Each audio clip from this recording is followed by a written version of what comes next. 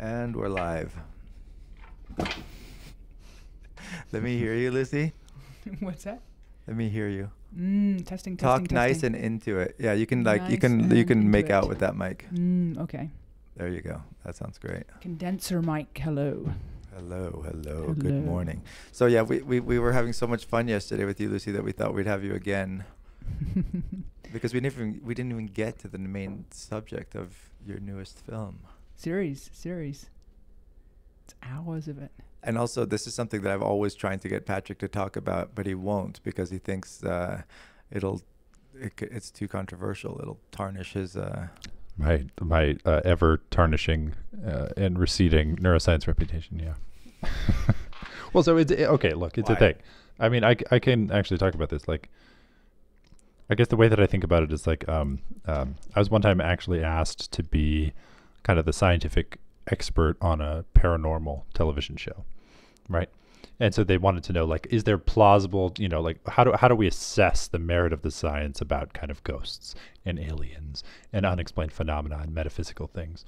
But it's fundamentally the case that, like, even if you're the critical denier of the ghosts and the aliens and you just say, no, the science doesn't exist, like there's nothing, these are all completely explainable by other much more plausible means, you're still on the show about aliens and science. There's still an associational thing. Human brains, social primates, we are associational, we are transitive.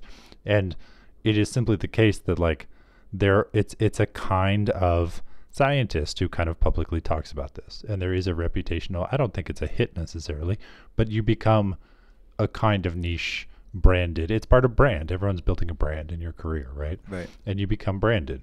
And maybe there's a kind of confidence where when you are kind of unimpeachably in the field of neuroscience, you can kind of speak about anything at all times. But I don't think that's true for anyone in any field. Like that's a very rare, small percentage of people that can talk about anything at all times. Like, I'm sure there are controversial topics maybe within film that you guys feel a little bit sensitive talking about. And not necessarily film or film as the medium, but the people involved or the gossip involved or the industry dark arts or something like that. And so, like, I do think that there's a way in which, especially in this country, psychedelics and science about psychedelics and the social impact of psychedelics is wrapped together in this. It's not just scientific. It's cultural, it's personal, it's legal.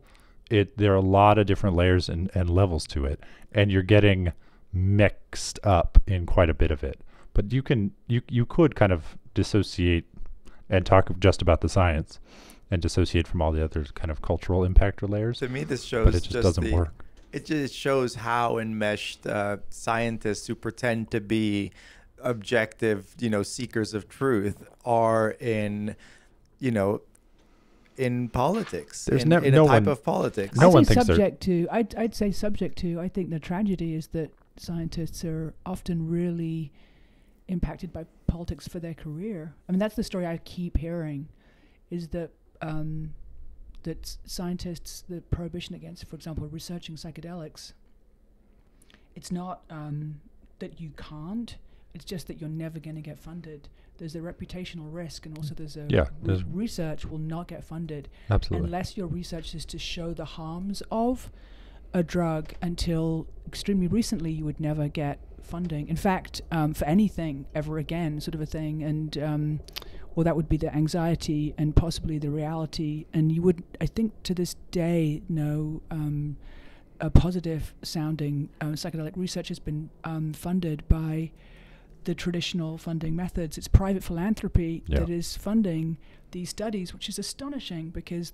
the stuff that is being shown is so beneficial to society, like depression and anxiety and all these PTSD, all these indications that really cost governments huge amounts of money and cost humans so much happiness and Lucy, do me a favor. Try and get your mic. Yeah. Yeah, like trying to really close. I should speak up. Yeah. Move it closer to you, and maybe even down a little bit because it's also covering your face. And then move it this way a little bit. That's probably going to be much better. Okay. Oh yeah, now we're talking. All right. Thank you. Go on. So can you? I know you're not allowed to say everything about your film that you're working on, but It's a series, but I can't talk about what it is. Yeah. Can you tell us what it is? Psychedelics. Yeah. Well, I've been fascinated with psychedelics my whole life and always wanted to share that. And I think it's a time now where we can kind of come out about our psychedelic experiences without reputational risk. So as filmmakers, if not yet. I think as neuroscientists, I think Patrick may be shy too still. I think some people feel that way, but I think we're on a the lot of people brink. feel much more confident talking about it than I do. But it's not my primary research as well. So it's like I just simply there are more things about when I speak about it, I'm speaking about it as a person. I guess that makes sense. But often in a public persona, you're speaking kind of as the quasi-scientist, as the quasi-person. I'm happy to talk about my subjective experiences with it.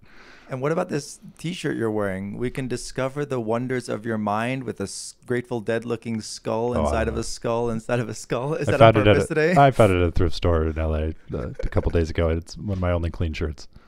It's a good one, though. It seems apropos. Oh, yeah. I was wearing it yesterday. On the nose, literally on the nose. No, it's the same shirt I was wearing yesterday. It was not apropos then. It's a coincidence. Yeah. You're meaning making. Always. It's not a coincidence, though, Patrick, is it? It says we can discover the wonders of your mind. Okay, maybe it's not entirely a coincidence. And on the back, it says Wonderland Social Club, which is kind of less interesting. But the we can discover the wonders of your mind, the picture of the brains is very Patrick. Yeah. It's on brand. Yeah, that's certainly it's true. It's on brand, yeah. And I think that's what you do. I think that's what you give us, Patrick. You discover the wonders of our minds, and we thank you for that. You're welcome. So, but why were you always interested in psychedelics? You said you were. What's more interesting? I think that they are fascinating experiences, and the way that they perturb consciousness shows us so much about the mind. I think it's Stan Grof who said that psychedelics are, what I'm going to totally bungle this quote, but what the telescope was for astronomy and the microscope was for biology, psychedelics are for the study of the mind. And I think that's true. How do we understand consciousness? I think we're learning so much from psychedelics, and so much about the brain, and just incredible discoveries I think are going to come from this line of research. Also, to me, just the fact that you can take such a small amount of something, LSD is measured in millionths of a gram, right? It's not micrograms, exactly. Not like, and so the fact that you can take this really minuscule amount of something, and then obviously then it's going through you're putting it in your mouth, and it's that's being diluted, I'm sure, somewhat before it reaches your brain, right? And the fact that that can so drastically change our experience and our perception of the world, it must say something about the kind of contingency of the way your brain is kind of, set up chemically. The fact that such a small amount of change can so drastically alter our experience. Doesn't that in and of itself, without even going through the experience, just that fact, doesn't that say something about what brain chemistry is? I don't think so, because to me, that scale argument doesn't do much for me, because you could just, if we stopped eating in 24 hours, we'd be hungry, right? Right. And we'd be probably Less anxious than and angry, that. or whenever it is. We'd get upset at some point. Our mood would change. Mm-hmm. So by doing nothing, you can change your mood. By holding your breath, you can change your mood. So it has, that's to argue that you can actually imbibe zero things, and Right. your mood changes. So the fact that like a microgram of a thing changes some other aspect of your mood, to me it's not that remarkable. It's not just your mood, it's your entire perception of the world. The whole world appears different. Right. So we can also I guess I think about like the chromatin reorganization in a cell, or like a gene rewiring, after a couple of weeks, like, which is tiny, much tinier than a microgram of LSD. That will completely change your receptor profile on your cells, which will then completely change your experience of the world also. So like something much smaller, dendrites and receptors and these things that are constantly changing, also has an effect on your consciousness. So relative to this, the micrograms of the kinds of dosages of psychedelics that we take are huge. They're astronomical. So like it's already the case that nanoscale things can change conscious and subjective perception. if you kind of zoom in far enough. So it's not that surprising to me that But what you other can substance perturb. is so potent? It is shockingly potent, and they've just discovered, haven't they? Carfentanil. But micrograms? They've just discovered the Novichok, the polonium, the poison. micrograms. Again, micrograms. Yeah, It's very small amounts. Absolutely, but there are many have to look toxins, that up. venoms. This is the Russian kind of nerve poison agent. You just Yeah, need I like know, but I don't think anything else is carfentanil. micrograms. I think that's the Carfentanil, you touch it and you're dead. Really? I mean, so like it's, yeah. So like I guess the scale argument doesn't matter too much, but like it doesn't. I don't see beauty in the smallness of the dose, I guess, in terms of its in the effect on a closeness biological organism. It's an extremely good fit for the serotonin 2A receptor. Yeah, Right, and absolutely. they've discovered in the way it sort of sits in there and then gets trapped in there is sort of unique. And the 2A receptor is very interesting and for lots of reasons. But they're all interesting. All the receptors are interesting. Sorry, I'm just gonna be they're Lucy. I think they're extremely interesting telescopes into the mind, psychedelics. I think they can perturb the brain and the brain as it is normally working in ways that absolutely teach us, like under the hood, in the same way that you go in and you like tinker with a kind of piece of the engine, in a car to learn how it works. A perfectly functioning, smooth car, you never even think about it. Perfectly functioning, smooth brain, you never think about it, right? But I think a large majority of the majesty and beauty of the evolution and the like put togetherness of the mammalian brain and kind of nervous systems across the world has to do with their normal working. I think the normal working of the human brain is where everything is. And so perturbing it gives you small windows into that normal working.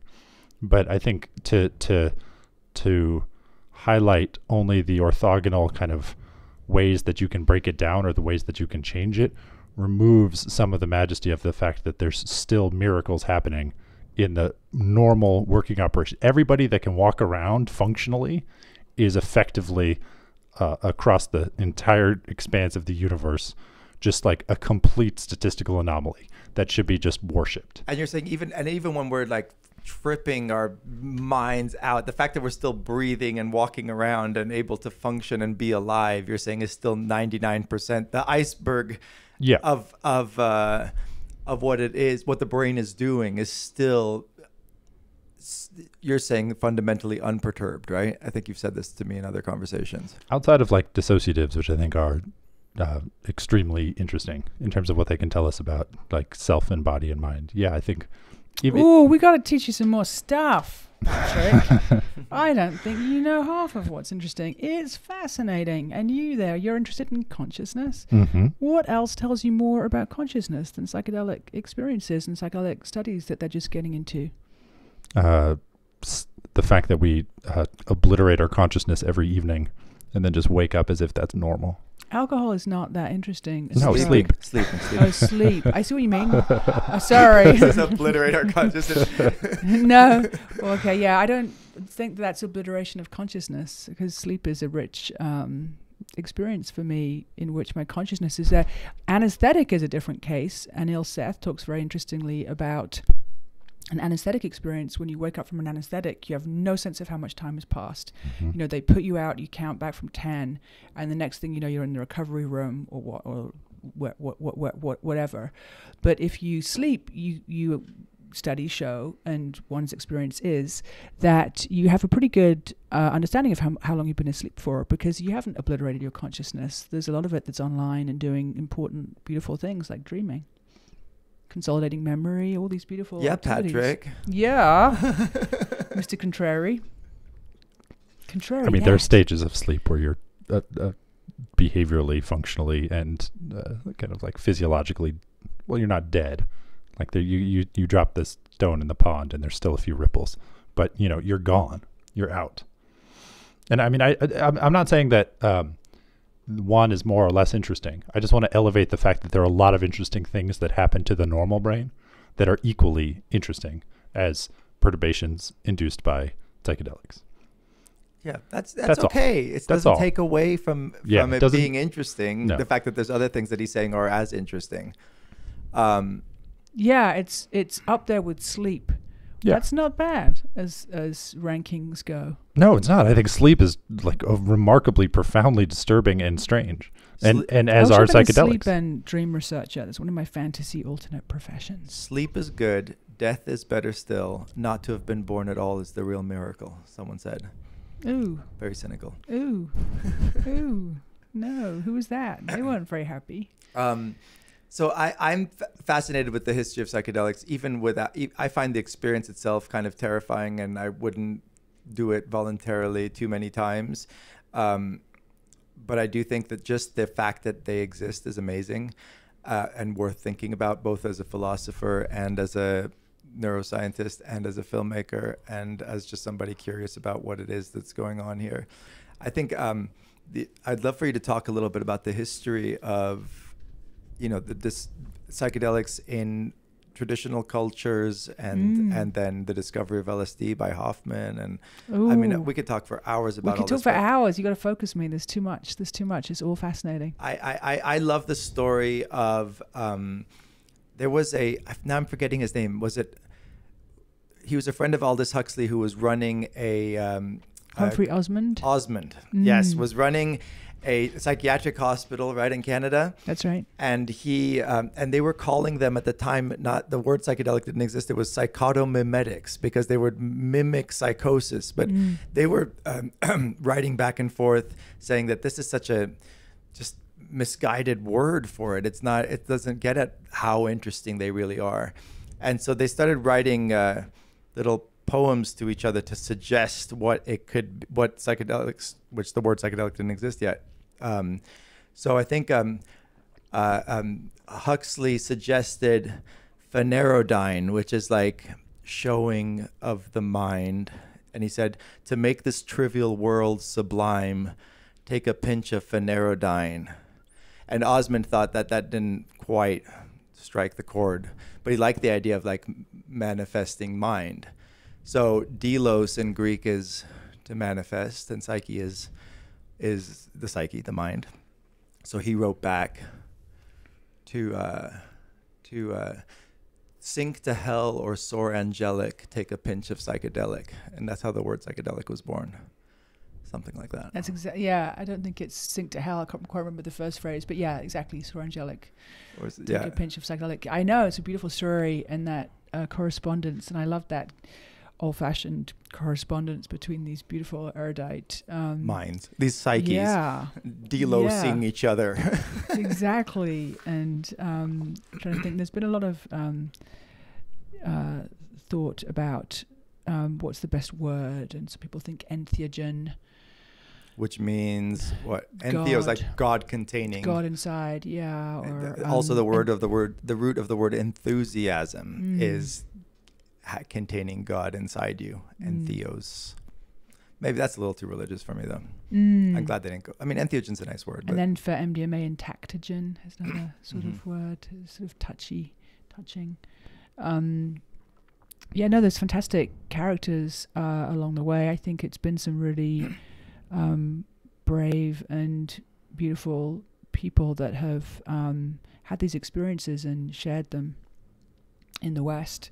And as you mentioned, I think there's also some incredible lineages of indigenous and shamanic and traditional use that we probably don't know even slightly a scraping of the surface of. But it's so beautiful, and there's so much kind of mind-blowing positivity and healing, I think, from those traditions and from the drugs in general, I must say. For me, they've been very profound, and you asked me, why am I interested in them? I think it's not just that they're fascinating. I honestly think that these experiences have really formed some kind of fundamental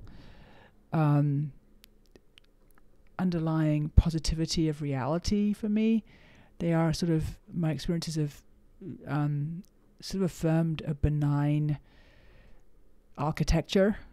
I feel that the goodness of the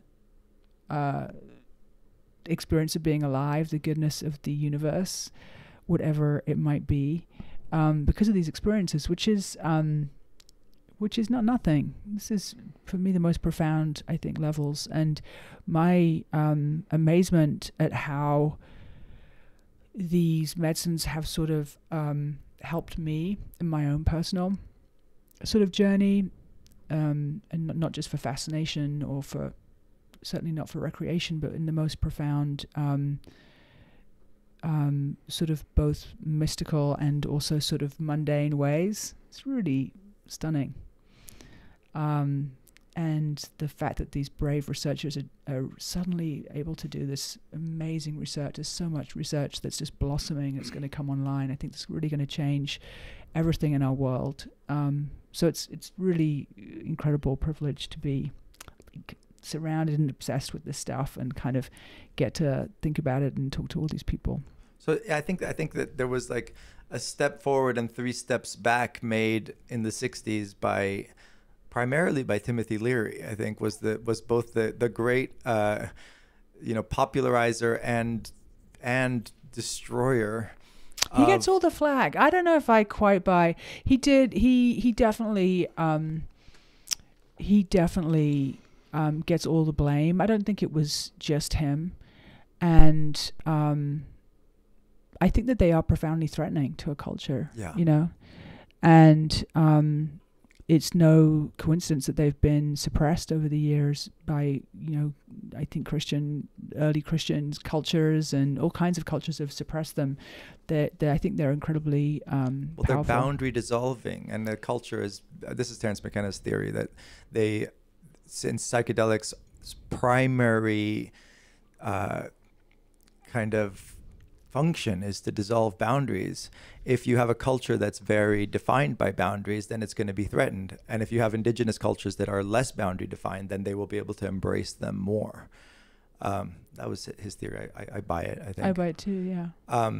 But I got to meet one of my favorite minds ever was a guy named Houston Smith. Do you know about him? Of course. Wow. Yeah, absolutely. So he used to hang out in Berkeley, and I went and interviewed him when he was in his 90s, and he said that he was friends with Aldous Huxley too, and he was one of the first people. He was religious studies professor at MIT, and one of the first people to be interested in Far Eastern mystical thought and yoga. And he had this kind of amazing. You can see these on YouTube now. He looked like a Marine, and he had these this kind of PBS style show where he would sit behind a desk and talk about yoga poses and sit on the desk and do these poses.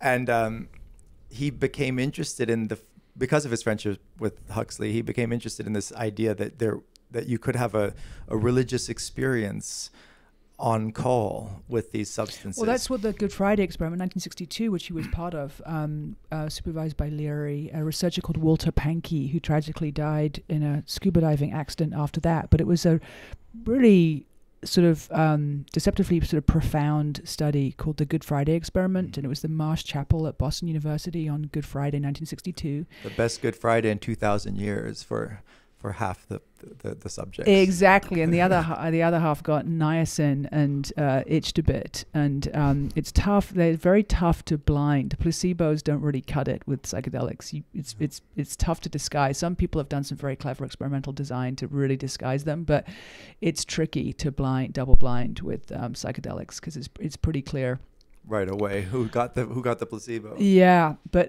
those divinity students, the fact that they had, what they rated as one of the most profound experiences of their lives, kind of on cue, and the fact that these.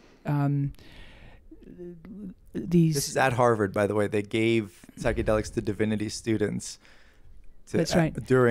At Mass, to see if they would it would evoke a truer religious experience. That's right. And they have a really interesting mystical experience scale where they kind of rate a mystical experience. And it's not just a sort of fake mystical experience. It's sort of indistinguishable from a real mystical experience. And hardcore scientists might think they're all fake, right? If you're a real materialist. Does it worry you even talking about? I mean, this is the other side of the spectrum. Are you honing in on the mystical part of the mystical experience? Yeah.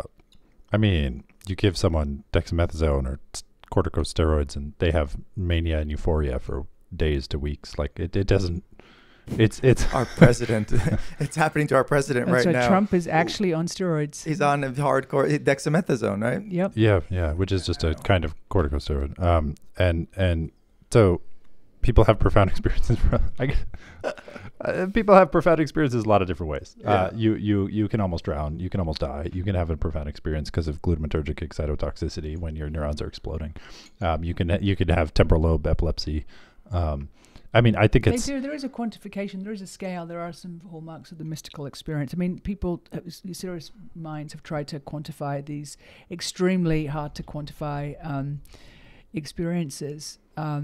Yeah, and that they subjectively report that these are, and this is very true for like people in psilocybin studies and various different psychedelic studies, that they report just subjectively this is one of the most profound experiences of their life.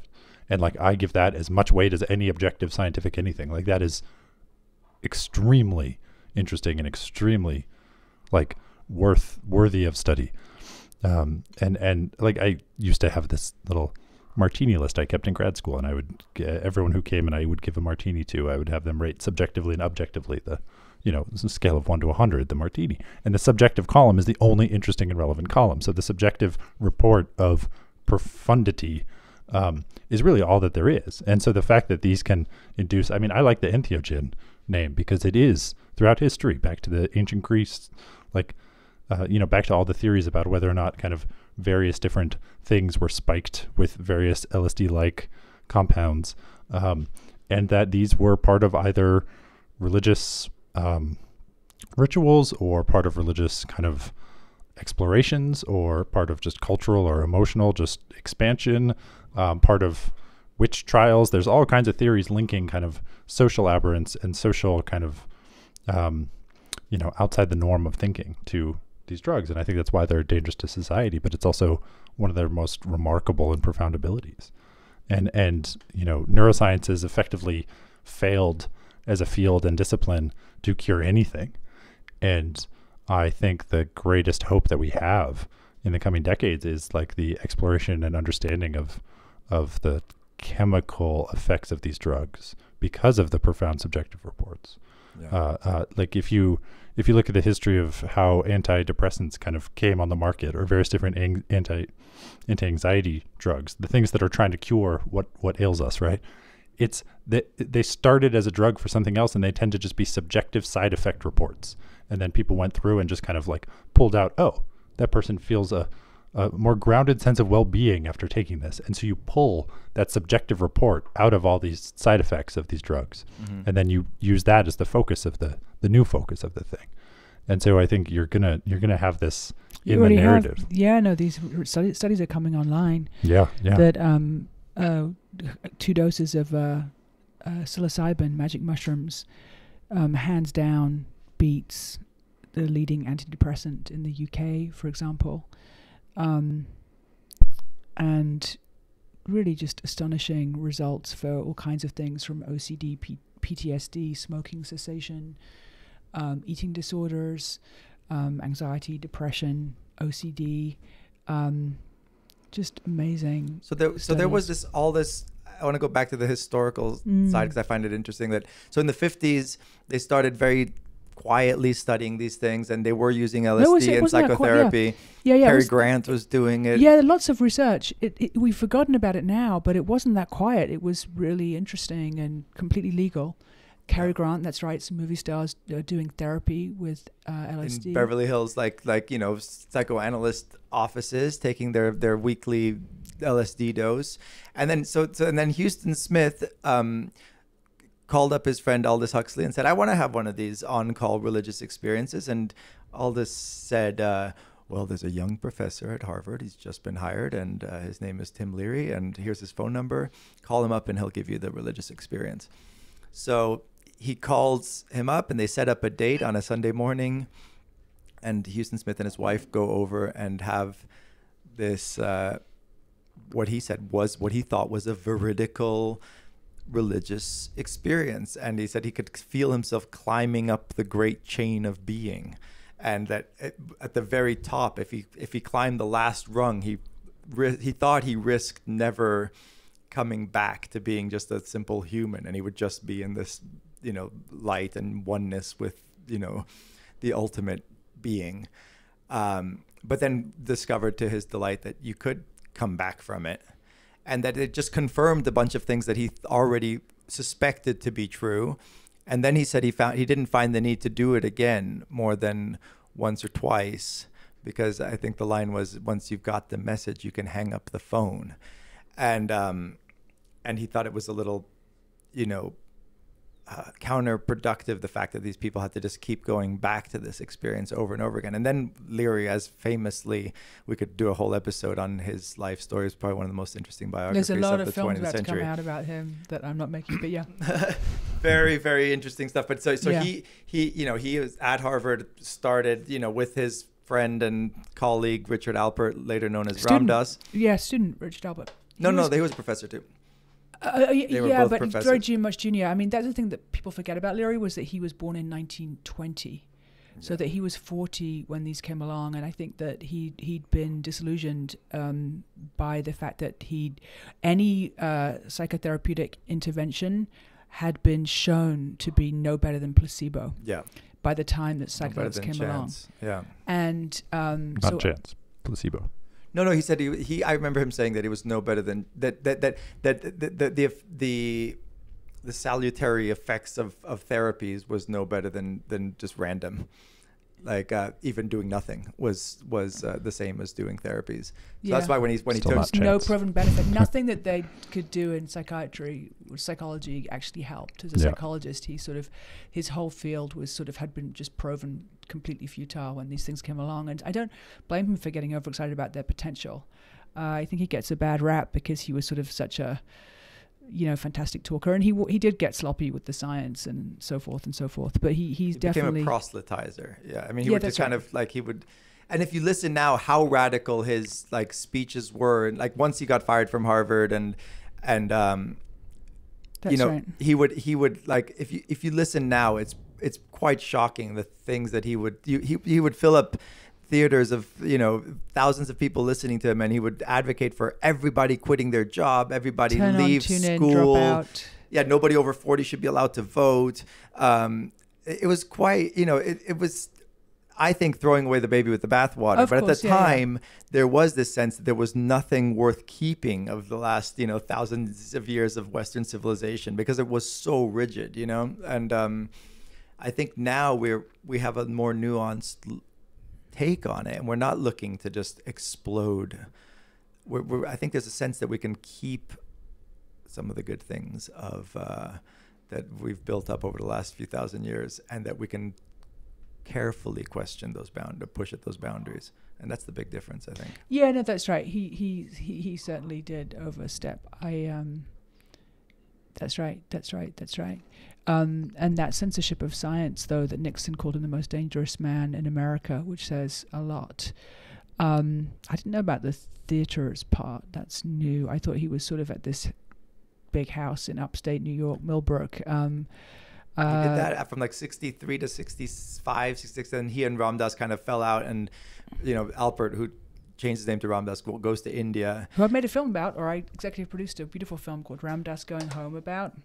We have so much in common. I produced a film called Dying to Know about Ram Dass and Leary's. Did you? I love that film. Which Gay meeting. directed. Yeah, That's right. I didn't know you did. Yeah. That's a beautiful film. I love that film. That's an amazing film. So I think another important context of like the early 60s also is that so in 1949, the Nobel Prize was given for the lobotomy, right? So we're talking about the ways in which the field is trying to come to terms with its either failures and successes, right? And so the degree, like a lot of ways that people talk about modern pharmaceuticals is kind of like micro ECT, electroconvulsive therapy, or micro lobotomies, in a way that it's at the synapse level instead of this crude kind of ice pick level. And so I think a lot of this, like the context of the time though, in the early 60s, like it was controversial, but still not yet kind of barbaric. And so there's a really interesting like physical versus chemical, right? You're going in like kind of theme to the kinds of logic that people have about this. Okay, this seems so much safer. You don't have to go in through the eyes with a freaking ice hook. Yeah. You can actually take like a small, tiny bit of thing that seems like it just would be easier and better. And so these aren't, or my understanding of the history. They operate very selectively on the brain. That's what's amazing. For example, MDMA really selectively extinguishes the fear response, so you can really, but leaving the rest of the faculties intact. Because alcohol, will reduce the fear, but it will also suppress lots of other things along. And same thing with they're showing with the fMRI studies that you suppress the default mode network. And they're learning a lot about how some of these mechanisms of action, and even actually shedding light on ECT, which nobody really understood how ECT worked. It just seemed to work sometimes for people.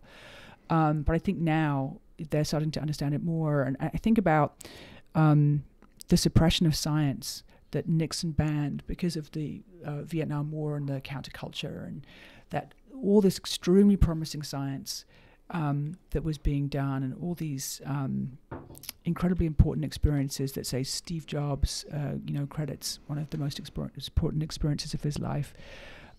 Bill Wilson, who founded AA, got sober and founded AA because of an LSD trip, for example. They leave that out of the 12 steps now a lot. Kind of they're uncomfortable with the fact that he actually advocated for the use of LSD. That something worked. That's right. No, and it's I could go on and on about that, but yeah. So basically, when the science really got stopped, there's a great quote by this wonderful British scientist called David Nutt, who says it's the greatest suppression of science since the Catholics banned the telescope in 1612, or is it 1616? But really, it is this enormous. It was a little bit like Galileo and the telescope. Really, the science was really completely suppressed and really buried. I mean, the fact that this research is being unearthed, and if you think about the 50 years of research that we've lost, and what we'd have learned by now, and all the treatments that we'd have by now, if the scientists had been allowed to keep working, and thank goodness that it's all, hopefully returning now, and I hope it keeps going. So Houston Smith called it empirical metaphysics, which I love as a phrase for what psychedelics do. And that's the kind of outward-looking idea of what does it tell us about the world, and like metaphysical reality, and a kind of philosophical tool. And then you've got the kind of introspective tool, or microscope that it's allowing for this look at, your own psychology, and then there's the kind of the neuroscientific view, which maybe treads both of those. I don't know. It's just interesting. They're interesting on so many levels. They're interesting philosophically. They're interesting psychologically, spiritually, and I think that kind of the fact that they tread all these different domains is what makes it both fascinating and uncomfortable for a scientist to look at, probably. So if you get stung by a bee and your leg starts swelling, if you get stung on the ankle, your leg starts swelling, that you'll go into the doctor and they'll give you maybe an antibiotic if it doesn't look good, but they'll also give you prednisone, right? Mm-hmm. Which is another steroid, which in 10 to 20% of people causes psychosis. You can have other kinds of dexamethasone and other quartz, and you'll get this mania and euphoria. Why is it the case that those don't get elevated as God enabling or God manifesting drugs? Well, they're not the same experiences. Mania is a different experience. But it's euphoria and mania. So, that's only one. There category. is a mystical experience scale, and there are several aspects to the mystical experience on the classical mystical experience scale. Do you have oceanic boundlessness? For example, is there ineffability? For example, there are several. There are several boxes to check, and euphoria is not one of them. It feels like it's on the same scale of everyday experience, just exaggerated. Whereas psychedelics seem like fundamentally different type of experience. That if you haven't had the experience, it's almost impossible to describe. It seems like you're getting a fundamentally different experience of consciousness. But the prednisone-induced psychosis is a fundamentally different experience. right? Yeah. If you give someone L-Dopa for a long enough time, tiny amount of L-Dopa, which then gets converted into dopamine in the brain, of which there are very, very few neurons. The physical effect of this is extraordinarily small, but they will also go psychotic. But yeah, and the psychosis, I guess, also has such a profound negativity. Well, I think Hoffman's as a big thing when scientist, he you went on his don't. bicycle ride, he was amazed by how it was temporary and surprisingly pleasant. This Not originally. The original bicycle ride, he was terrified. He was terrified. He was. He thought he was dying. Right? I know all about this. Yeah, no, he thought he was dying, and he thought he'd made a terrible mistake, and he had 3 young kids, and he had absolutely no. He didn't think that he'd taken a dose that would affect him in any way, because it's so astoundingly potent that he took the tiniest, a quarter of a milligram, dose. which is like a huge dose of LSD. He had no idea it would go away ever. Yeah. He might just be fixed like that. He thought he was going to die, and then or had died. And then when he he was pretty sure he was cycling home, but he cycled home and he went to get a glass of milk, and that didn't work as a sort of non-specific antidote. And his son always said, no, my dad, he always wanted milk for everything. But yeah, so a glass of milk didn't work. So we called for the family doctor, expecting fully that his vital signs would be off the charts bad. And the doctor's like, there's absolutely nothing wrong with you, except for your mind. And that's the other startling thing, is how remarkably safe these substances are. That LSD could do so much to your mind, and not do anything to your body at all. And then after that, he started to enjoy it. The next morning, he thought it was sort of fun, but it was initially absolutely terrifying. I imagine. Yeah, and you can imagine if you didn't know what it was. But I think it's interesting that was one of the original purposes, wasn't it? Back to the history, that originally they thought of it as, like you said, as psychotomimetic, meaning that it mimicked psychosis. So they thought it was a tool to you could sort of give people a sort of temporary reversible experience of psychosis in order to study it. It didn't quite work out that way, but that was the kind of initial line of sort of justification for research, was let's examine psychosis by giving people these psychotomimetics. Yeah, I could go on and on. I don't know though. It's a lot. It's a lot. And I just recommend that people educate themselves and seek out very safe, and there are risks, so people shouldn't take risks, but people seek out very safe experiences if they are curious. Are you at all concerned about the kind of commodification of the ayahuasca experience, for example, amongst yuppies in New York, and the all this it's become a big business, I think, the shamanism and everything. I see it as an area of concern. Well, I think there's always tackiness in the world that I don't like in any area of life, right? And especially when things that you care about and seem important and sacred to many people are sort of commodified. It's awkward, but other people would say, hey, we haven't had access. We can't afford to go to Peru and stay in expensive retreat centers. What about us? There's some really interesting arguments going on around access to some new stuff. For example, a really fascinating movement called Decriminalize Nature, and who really point out how racist the drug laws are, and how access to these naturally growing substances, how these mushrooms can grow, or these cactuses, San Pedro can grow, but you can't eat them without it breaking the law, and that these medicines are actually really, healing and traditionally used as such. What laws are there that are stopping us doing that? And I think that also some people who are sort of medicalizing or commodifying or bringing, trying to sort of bring a mass experience. I think there's going to be some bad examples, that there might be even some dodgy or, sexually sort of predatorial sort of really unfortunate stuff happening. Although I think that the risks on that get stated perhaps more than any. I don't hear about that actually happening, although people talk about the risks of that happening quite a lot, and I'm sure that the risk will increase as use increases. But part of me is also really I don't want to judge. I'm really interested. I was talking to an amazing black therapist who's saying, when you talk about treatment-resistant depression, you're assuming that people have had treatment, and people don't have access to any of this stuff. Don't assume that it's wrong to hold up access. So I think there's lots of perspectives out there. I don't know. The other a great late elder statesman of the psychedelic world I got to hang out with and interview was Sasha Shulgin. And he was like a chemist, straight up, scientist working for, I don't remember if it was Dow Chemical or one of the big kind of corporate chemical companies.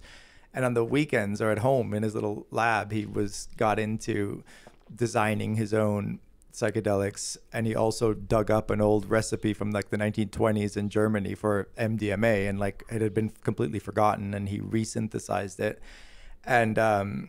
and then he wrote this book because he would first test them on himself because he didn't want to be responsible for hurting anybody. And once he realized that the toxicity was safe, then he would invite like 7 or 8 of his best friends over on a Sunday and give it to them, and then ask them to write reports on all these like hundreds of varieties of like one of the books he wrote is called Tikal, and it's Tikhal, and it looks like it's written in some kind of Native American font, and you think it must be some word for some Native American word for these experiences, but actually it stands for tryptamines I have known and loved.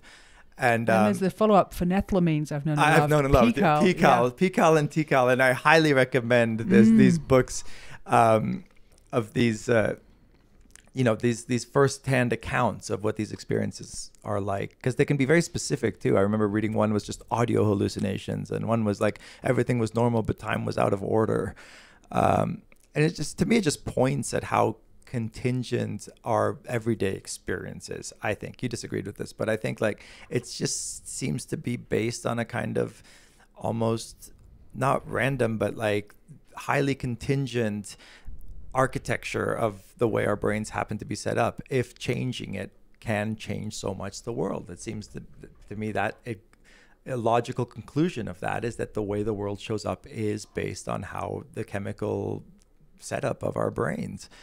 If just perturbing it a little bit alters that so much. Reality is controlled hallucination. Exactly. I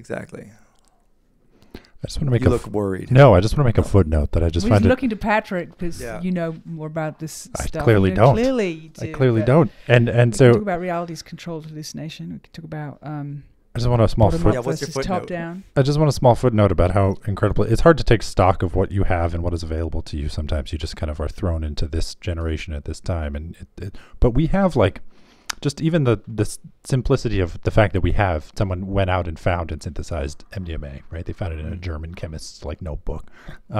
We have what is like the things that we have available to us now are effectively like thousands of years of like sought after magic, and like the Chinese emperors went to war over and tried to colonize the world. We have MDMA, which is basically like Cupid's arrow, right? And we effectively have Cupid's arrow actually. We have like Tylenol. No, it's not Cupid's arrow. It can be. I mean, it's an intimacy and a kind of connection and empathy. You can. And it was specifically. Well, maybe that's what Cupid's arrow did. Amygdala. I mean, it's. I don't think it's pure erotic by any means, but I mean, I think it has aspects of Cupid's arrow, right? It has the kind of thing people take it to open their heart about an individual. That's a beautiful analogy. Yeah, no, it's a suggestive analogy. It's true. And we have ground up rhino horn. The equivalent, the functional equivalent of ground up rhino horn. We have Viagra. We have MDMA. We have Cupid's arrow. We have Tylenol, which reduces existential dread. If you're a little bit hungover, I think about this all the time in like Deadwood era days when you just had nothing available to you. Like, what do you do about the kind of ravages of daily change? And we just have all these things actually truly available to us. Yeah. We can, if we want, obliterate our body schema in a very controlled way. If you take like intranasal euketamine, we have actual pain relievers that work.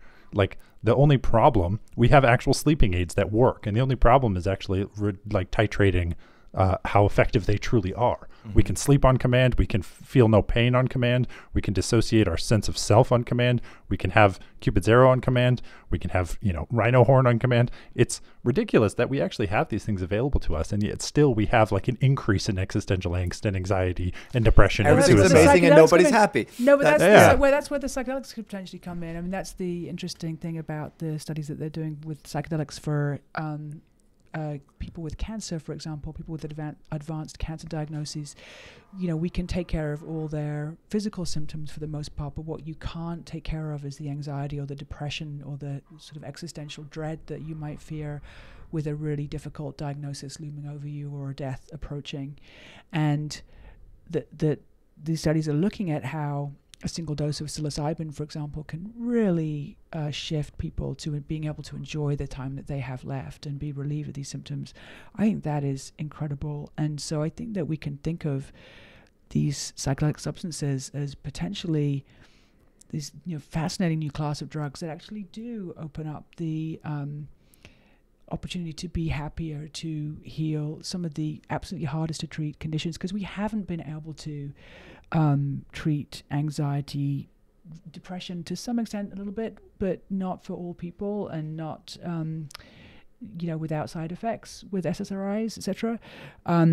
OCD, eating disorders. I mean, these are really the notoriously hard to treat conditions that we don't have any good therapeutics for. If it was cancer, think about the strides we've made in cancer compared to psychiatry in recent years. I mean, people are really suffering. People are coming back. They've survived the war and they're killing themselves. Why? This is tragic. And now these medicines, I think that's why I get really, partly, it's just one of the reasons, but it's an incredible reason to get incredibly excited about these drugs. They're going to really help so many people, and who for right now we do not have anything, and they help them so shockingly well that it's like having a surgery. I wonder though how much of our just love of these things is based on the fact that they are somewhat transgressive and not embraced by the pharmaceutical companies. Had they come up with it first, we'd probably be a lot more suspicious. Like if they'd come up with this, the MDMA, and said, "Oh, we've got this thing that will heal PTSD and do this and do that," and then it was being sold by the pharmaceutical companies and encouraged they encouraged the doctors to give it to patients and everything. The very same people who are embracing it would probably be saying like, "Be careful, the pharmaceutical companies have something up their sleeve." So maybe we they will soon be having the challenge of marketing MDMA to people. Yeah. And ketamine, because MDMA is set to that it's in phase 3 trials marijuana. right Marlboro's, but I think getting in the marijuana, or Coca-Cola are getting in the marijuana business, and once it becomes the big industrial crop and pharmaceutical drug and packaged and sold and commodified. But cocaine, amphetamine, heroin, those kind of all started as pharmaceutical drugs, right? Miracles too. Well, people they were considered great. Even heroin, right? Like Bayer heroin, like was the non-addictive alternative to morphine. It was marketed as such. So I'm sure that all of these substances, once you package and sell them, we're going to find their benefits and also their. I don't think there's a panacea. I don't think I've done enough psychedelics to understand that I think that there's great benefit, but also great risk. And I think that there's I think there's also something we have to be careful not to deify them a little bit. I think that's right. And you always have to state the risks. But I think it's also worth noting that there's actually, they're showing a really substantial difference between recreational and therapeutic usage. So it really works. And actually, for your point, about Cupid's arrow, Patrick, some people who take MDMA, for example, what might come up was actually a lot of really traumatic material from their memory. For example, it may not be ecstasy. It could actually be really and the come trauma. down is real. That's a debate that people have. That is a debate. Studies consistently show that it's actually staying up all night and the other stuff you might take alongside MDMA that true. actually will get you, and that there isn't the Tuesday blues are actually kind of. It's true. If you take it without alcohol and you take it in the morning, I think actually, it's much less bad than we might think. But the fact that we're talking about this in anecdote is exactly the problem, right? Right. That there hasn't been decades of study on this, right? That should be determined already. I think there will be soon. Yeah, but no, I think people have looked at it. There are some studies, and nobody's ever shown it. I think. But it's interesting because it's very, there's a lot of anecdotal evidence about it. Yeah. So what are you allowed to tell us about your movie? Anything?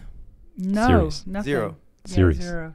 Not movie, series. Sorry, series. Yeah, nothing. Even yeah. not allowed. Just that I'm obsessed with it, and I am just obsessed And with something these will be substances. coming one day.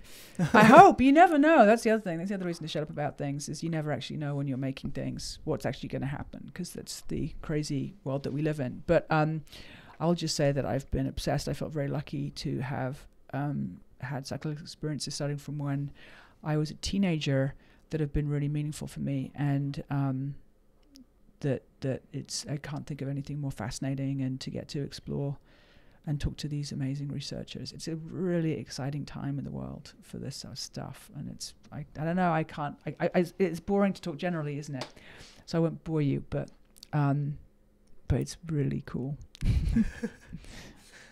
Patrick, do you have any closing thoughts? I kind of want to know, and I think it's worth talking about. So, like, I have I have a certain amount of skepticism as the professional neuroscientist, and there's a branding thing, et cetera, et cetera. But then I also have something that I think is detached from that, which is, to me, a first principled argument about the kinds of things that society talks about and the trade-offs that we make in terms of availability versus consequence, right? Availability to entire populations versus the consequence. And the way that I think about I personally know people who went on a bender and broke their brain.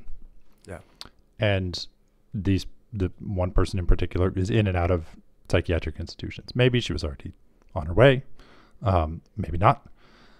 And so when I think about this, and I think about the difference between physical pain and psychic pain, I think about we've decided that like cigarettes are now okay. We've had all kinds of versions of prohibition, right?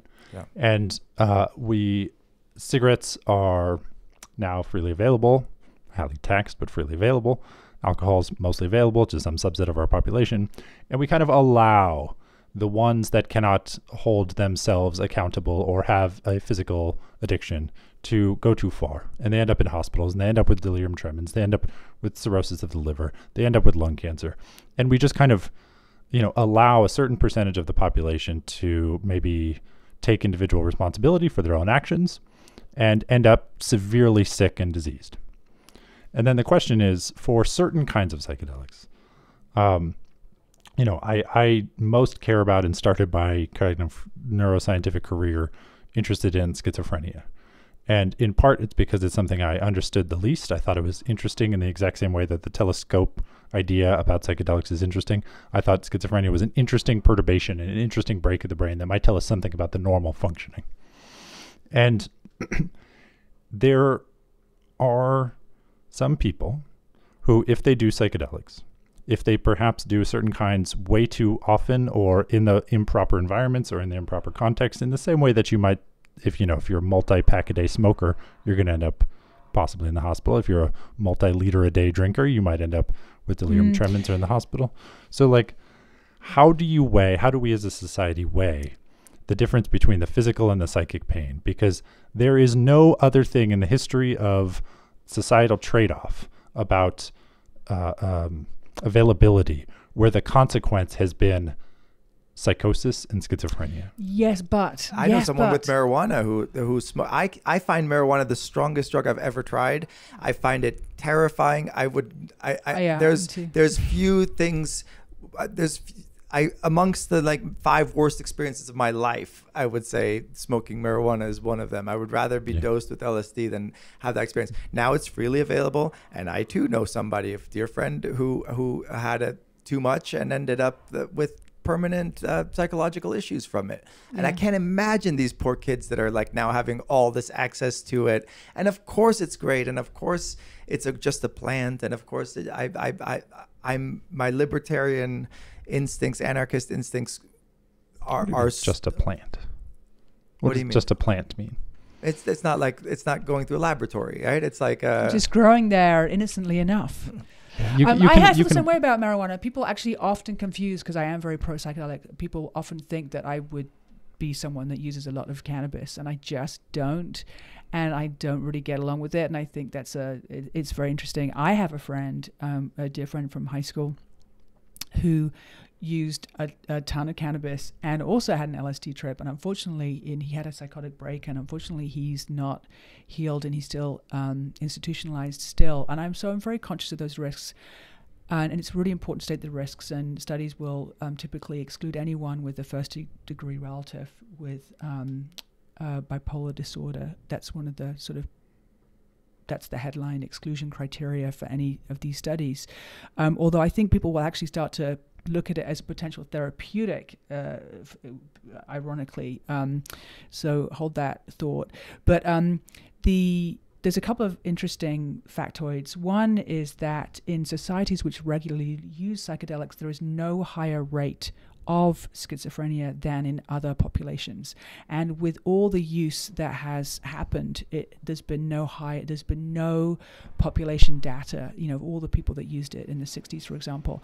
There was no population data that could ever make that causal connection, because another thing that happens is people experiment with these substances exactly at the period of life where these diseases emerge. Yeah, as you know, absolutely. schizophrenia emerges in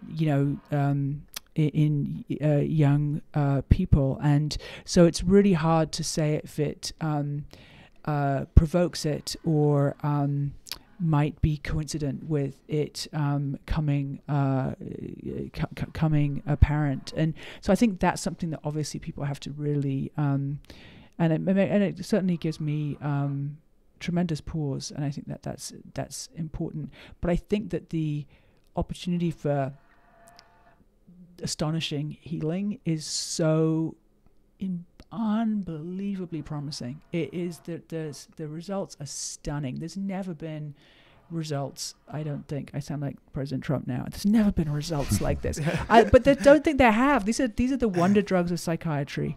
And yes, there are caveats. Yes, there are risks. But how could we refuse this call to understand?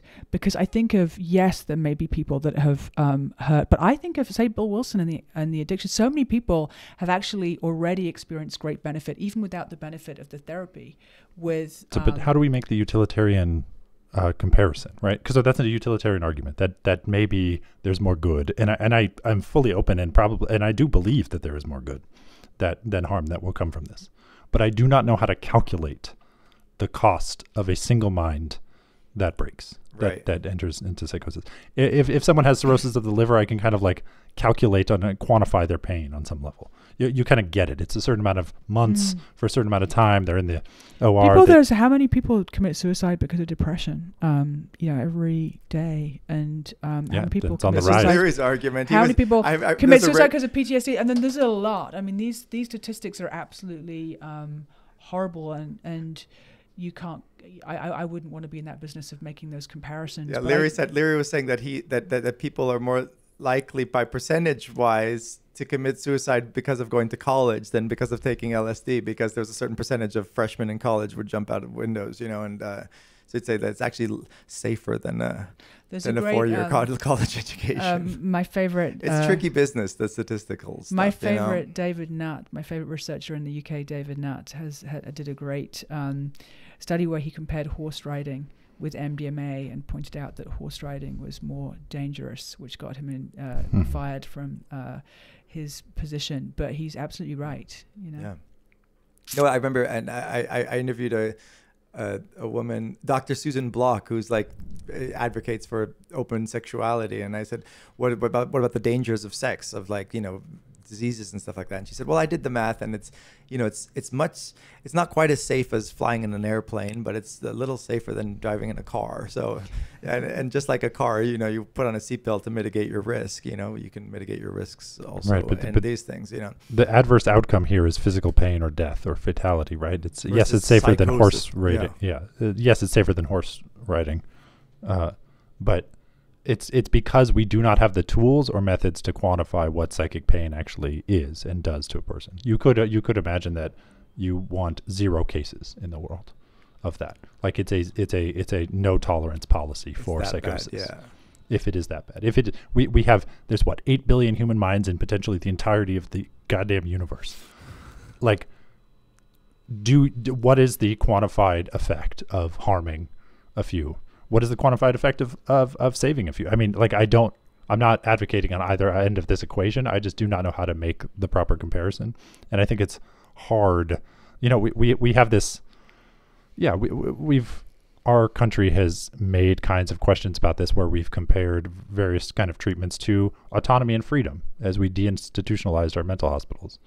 And, you know, like, we are always making kinds of trade-offs between independence, freedom, and a kind of like fixer-upperness. We're like, well, how do we do this? And I just don't know the terms of the conversation. But the great thing is, the studies are really showing like no adverse instances, and this is really that I'm aware of. Nothing bad has gone wrong, which is really makes me don't have to worry that stuff. Yeah, I'm speaking anecdote, and I don't want to be, right? Yeah. But we still are. Everyone compares their anecdotes, and this is not the way that science moves forward. And so I fully am all in on like pure scientific Manhattan Project style thing. And like, yeah. On that note, I think we're an hour and 5 minutes in. You probably have to go to And work. by the way, on that Manhattan Project idea, you can end a war by splitting an atom. So the idea of like size, Or start one. But the idea of like the effect of the small microgram of a molecule on the psyche, you can end a war by splitting an atom. Like, the size is not proportional to the effect, and that is true for physics and neuroscience. I have to avoid saying wonderful things I've heard recently because they belong to my work. But we can edit the YouTube description once the series comes out. Yeah. Thank you, Lucy. That was fun. that was so fun. See you tomorrow, the next day, or the next day, or the next day. Bye.